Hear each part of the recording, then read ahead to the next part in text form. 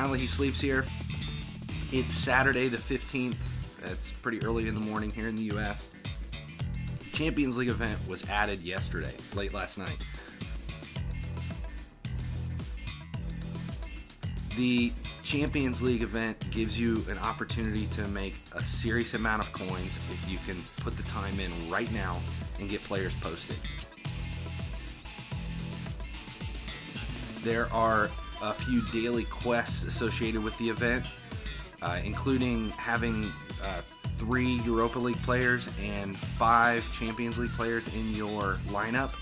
Everyone is struggling to players in the event. If you can get them and post them, you can make a few 100,000 coins on mid 70 rated players. But you have to play the event quickly and get them posted quickly and let the bot market pick them up. Just post them about 5% lower than the lowest buy it now that's on there.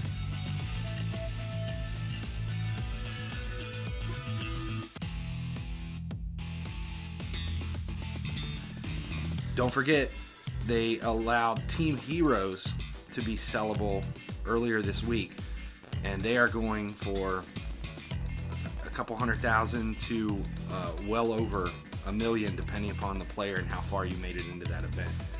Most people are not going to use those Team Heroes for anything. If you have them and you don't use them, sell them, and sell them quickly, because immediately the bubble's going to burst. By Sunday, they're not going to be worth anything.